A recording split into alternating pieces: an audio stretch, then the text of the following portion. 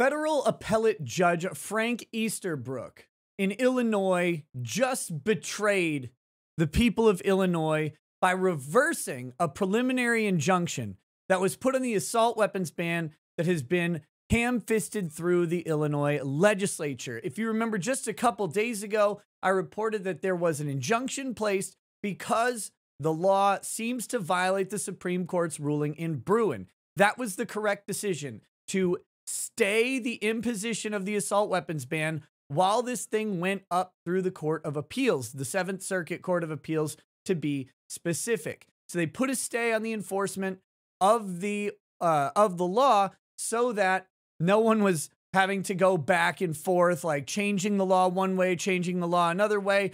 Gun shops and customers would all be on the same page legally by just having things proceed as they were before the law was passed. But today, just a few hours ago, the federal appellate judge, Judge Frank Easterbrook, again has removed that stay. So now the law has gone into effect, and now what was legal earlier today is now illegal, pending the review by the Seventh Circuit Court of Appeals. This has nothing to do with whether or not the ban will remain in place. It should not, because under Bruin, there is no historical tradition of banning a specific type of firearm within a state. Most importantly, in this case, assault rifles or whatever they want to call them. That doesn't exist throughout history, which means it's inconsistent with the ruling in Bruin, which means it should not stay in place, and the Seventh Circuit Court of Appeals should recognize that.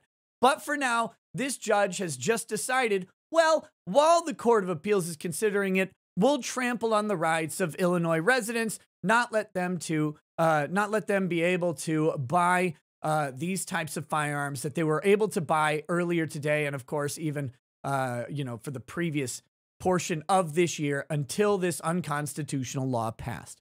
Go figure. Yet again, we have one judge trampling the rights of Americans when a previous judge had decided to go ahead and preserve those rights, at least until this law had been reviewed by the appropriate courts.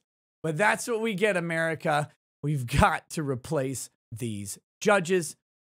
Go ahead, like this thing, say, share it, drop a comment below. Tell me what is pissing you off most about judges in America. I would love to hear it. Catch you next time, guys. Peace. Peace.